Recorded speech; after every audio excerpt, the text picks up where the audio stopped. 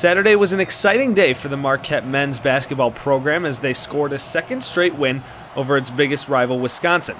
However, the Golden Eagles were playing with heavy hearts after the Marquette community laid former coach and alum Rick Majerus to rest just hours before tip-off.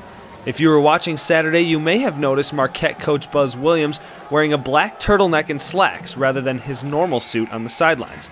It was Williams' effort to honor Majerus, who used to coach wearing that exact ensemble. Well, I wanted to be respectful. I wasn't able to attend the funeral. I went over early this morning to meet his sisters and to meet some of the people that were there. I just wanted to have it be as a tribute. Majerus' impact reaches far beyond the Marquette community, as Wisconsin coach Bo Ryan shared what he liked about Majerus after the game Saturday. And he's a basketball guy that did things his way, and those of us that do it our own way, we kind of always like those guys that just say, well, the heck with you guys, we're going to do it the way we think the game should be played. And that's why I respect Rick. He coached it the way he thought it should be played.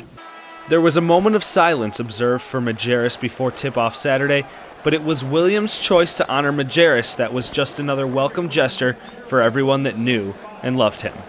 You know, our kids are wearing the patch, and I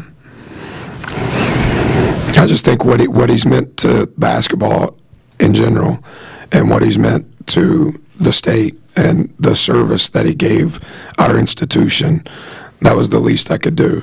And because we won, I'm going to wear it again next Saturday. It was a classy move by Coach Williams, one that the entire Marquette community no doubt appreciated. From the campus of Marquette University, Mark Freund, MUTV Sports.